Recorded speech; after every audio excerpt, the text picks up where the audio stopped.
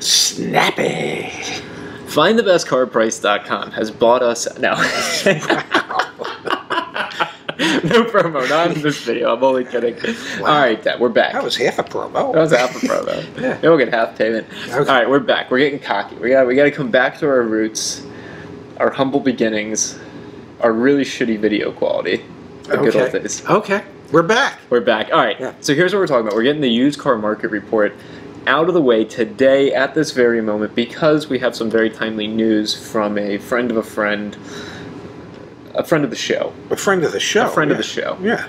Yeah. Yeah, Chris. Yeah. Chris called this morning. You know, Chris would love to phone in and be a part of this, but, well, his boss suggested that perhaps that wouldn't be the best thing for him to do. So you're not going to hear the dulcet tones of Mr. Chris.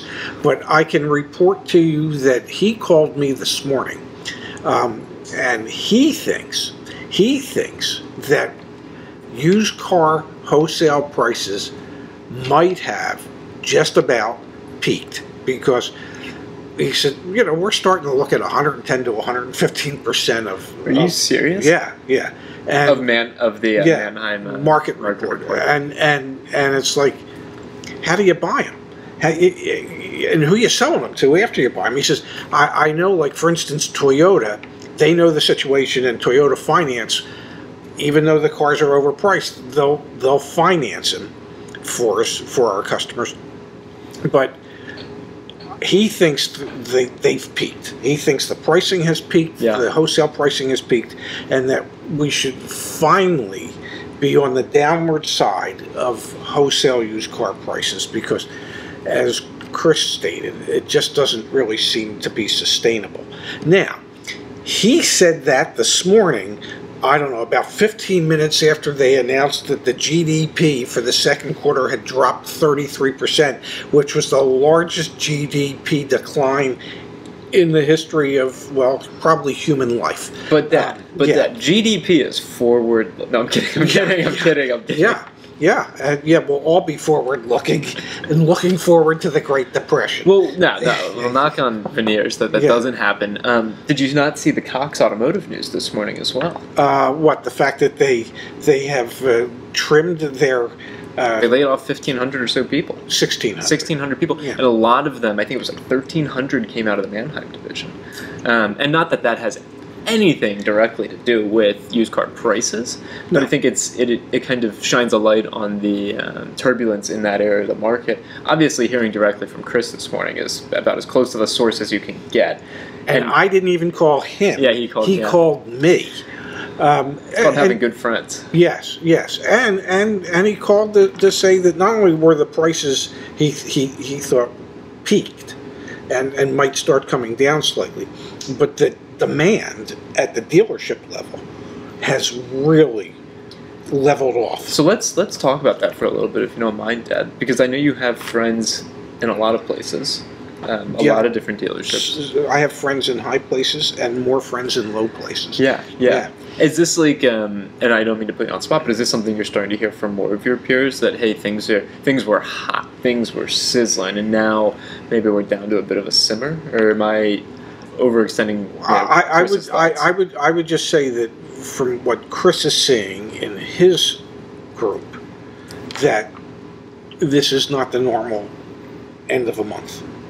They're just not seeing any activity. Things have just really, really leveled off.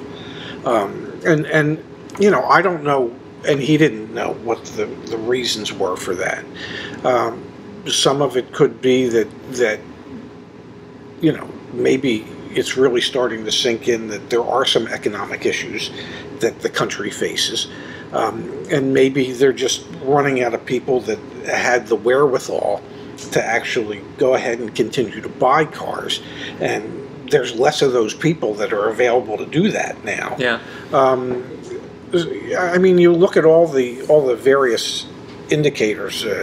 First-time unemployment claims went up again for the second week in a row. I mean, if you continue down that path, eventually you run out of people that are qualified to be buying cars. Yeah. And obviously not as many people are buying cars, but it's from the sense I got from Chris, it's like somebody turned off the spigot. Gotcha. So, So I think, we talked about in a video very recently the new car supply side and the expectation, and we were quoting that Automotive News article. Yes. The expectation that supply is going to come back around towards the end of the year. Yes. So we have that as an impact or an indicator of what's going on. We have news about like defleeting within the rental car companies. Yes. So this week we had news from Hertz talking about the need to sell off 183,000 vehicles in their fleet between now and the end of this year. Yes. And then we have kind of more anecdotal evidence from the ground, from people that are working in dealerships saying, okay, it feels like something's kind of changed. You put all of that together, not to mention the government-oriented things like will unemployment benefits continue to be the same that they had been, and what's going to happen there, and you have an election. I mean, there's just so many moving pieces. It still, though, to me, Dad, sounds like you wait until the end of the year. You wait until some more of this plays out, because prices are still considerably high, especially on the used car side. And it's not like the spigot may have been turned off, but the impact on my pocketbook or my checkbook is still going to be a couple weeks or at least months down the line before I see an impact. That's what I'm assuming. I would think that the longer you can wait to see what the future really is, what the impact of all these things really are, the better off you'll be.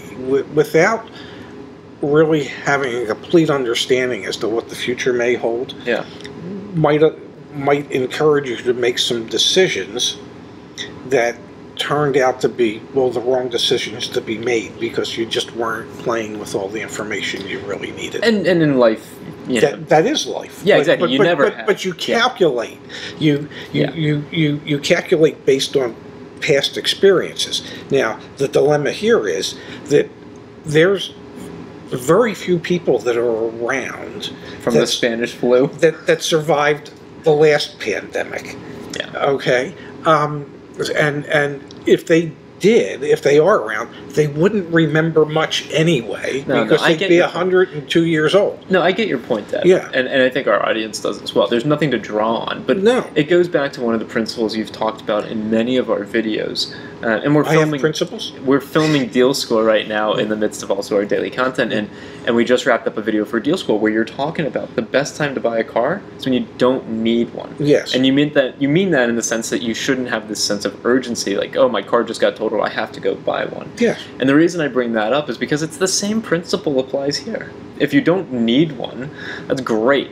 Continue to kick the can a little bit. Not till when you do need one and you're, screwed. Kick the can a little bit, but remind the dealers that you could be interested in doing something so that when they desperately need a sale, which could be as soon as next month now that we're hearing that things are slow, so that they then go, hey, I think it might be time to call Ray. I know he doesn't need a car, but we need him. Yeah. We need to convince him it's time. I want to bring up back to the Hertz thing, and I want your take on this. So they're defleeting. I mean, that's what it's called when they sell off cars. In this case, they're defleeting because obviously they're bankrupt.